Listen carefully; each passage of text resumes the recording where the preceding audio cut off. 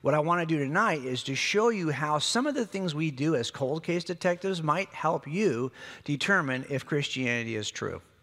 Now, you might think there's not any relationship between these two things, but believe it or not, there is.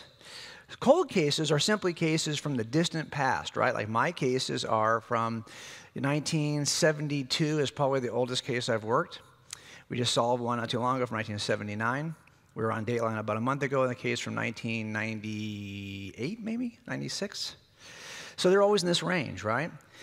And they're cold for a reason. They were lame to begin with. They don't have, I don't have any living eyewitnesses who can tell you who did it. If I had a living eyewitness when this happened, it would have got solved 25 years ago. It didn't get solved because I don't have any living eyewitnesses. Not only that, I don't have good forensic evidence either because I just haven't been lucky that way. A lot of cases are solved with DNA 30 years later.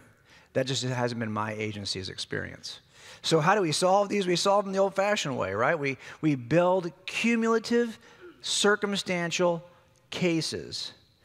But I bet when I use this word here, this word circumstantial, most of you are thinking, oh, that's lame, right? Because you've heard how many times on TV, all they have is a circumstantial case.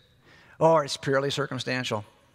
How many times have you heard that? Doesn't it sound like a good thing? That sounds like a bad thing, right? And that's the problem. I had to kind of dispel you of that nonsense later on, okay? But this is the nature of all the cold cases I work. By the way, about 80% of cases in America, cold or not, are entirely circumstantial. Every case I've worked has been nothing but 100% circumstantial. Now, this is very similar to making the case for Christianity. You've got to investigate. You're looking at a case for which I have no living eyewitnesses I can interview today. I don't have any forensic evidence I can use to test this.